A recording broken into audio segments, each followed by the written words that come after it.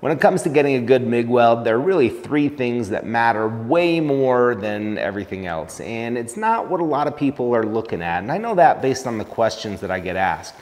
It's not your settings, though settings are important. If you set it based on the chart and you have a good quality machine, usually that's going to be close enough. It's pretty forgiving in most cases. It's not usually your movement pattern. There are TikTok, Instagram, YouTube Shorts type videos that show every which way you could move your MIG gun.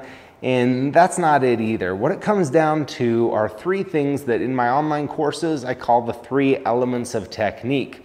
Now in those courses I break them down in a lot of detail. We get into hands-on exercises as well as all of the setups, settings, and welding common joints. So if you want to learn a lot faster than you will learning off YouTube videos, check those out in the description. They're all focused on hands-on action.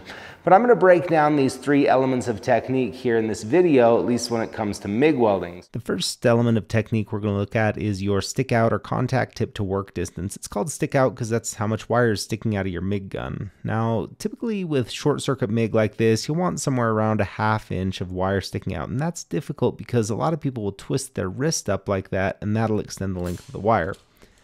Now let's do some welding. I'm welding on some 1/8 inch material, so I'm going to set my machine to 300 inches per minute, 18.5 volts running 030 wire.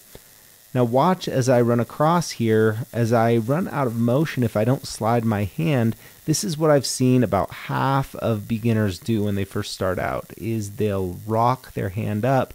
Notice how that stick out is getting really long at the end. And so we'll watch that end clip a couple more times. As it gets longer, this machine is a little more forgiving to it, but most machines, it will really sputter out and you'll lose shielding gas on the end of your weld and you can get some porosity and oxidation. Let's try to do a better job of this here and just slide my hand along. And notice as I slide my hand, I'm able to maintain a consistent, steady stick out along the whole length of the joint. That's going to give me a much better result. Now the second element of technique we're going to look at is our gun angle.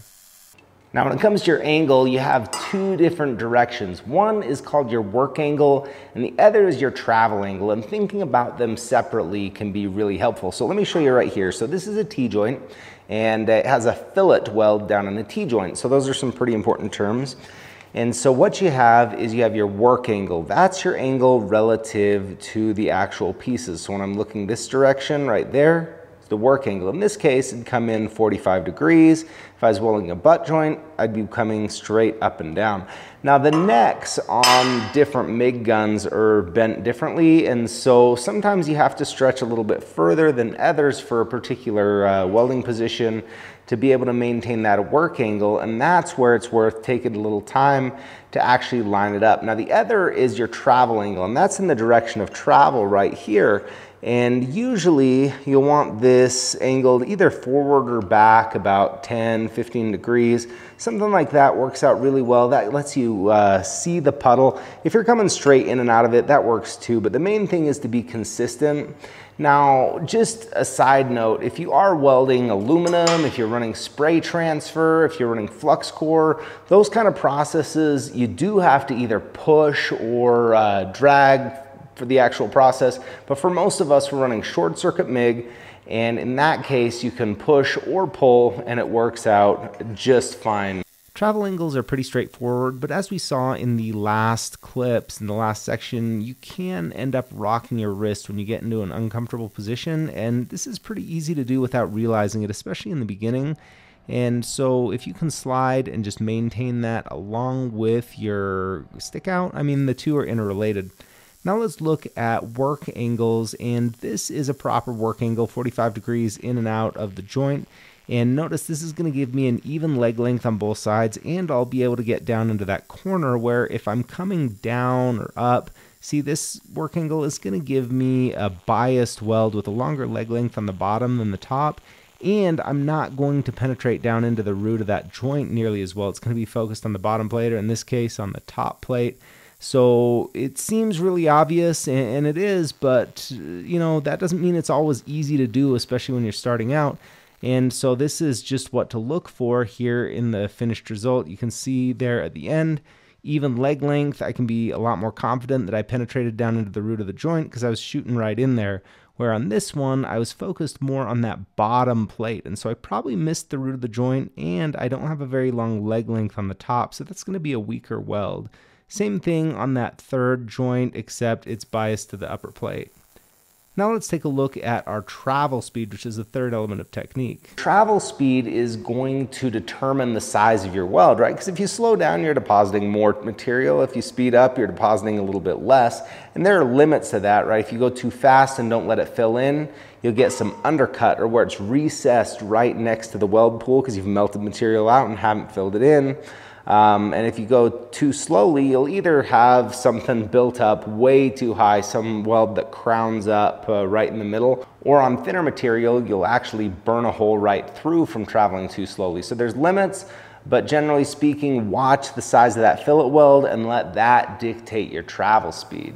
Let me just show you here on an outside corner joint. Now this is a joint where you have to travel pretty quickly. So I'm going to travel at an appropriate speed here at the beginning of the weld and then slow down at the end. And as I've slowed down here, notice how huge that weld pool is getting. It's massive. And that's my hint that I'm going too slowly and it's building up a lot more than I'd like it to. And that's going to leave me with a lot of grinding to do. Let's look at the final result. So here on the first half, it rounds over really nice. Probably don't even have to touch that with a grinder in a lot of situations. But over here, it's built up way too high. And so I'm going to have to spend forever with a grinder on that, and that's all just a result of travel speed. So if you see that huge weld puddle as you're welding, you know your weld's going to be large like that too, and you probably need to speed up a little bit. So here when you put all of these elements together, you're running with an appropriate stick out, you have a consistent angle, and a steady travel speed that's going to give you the right size weld. Then you're going to end up with something that's really nice, and it really is as simple as that, though it's not always as easy to do, so it takes some intentional practice with each of these elements of technique to really get them down. All right, so get out there in the shop, try some of these things out, get your hands on the welding gun. That's where you're really going to make the progress. And if you want me to walk you through step by step, every step of the way to really get a handle on each of these elements of technique, as well as all the setup and welding common joints, check out those online courses linked in the description. If you don't like them, shoot me an email. I'll give you your money back. No problems. Thanks a ton for tuning in. We'll see you next time.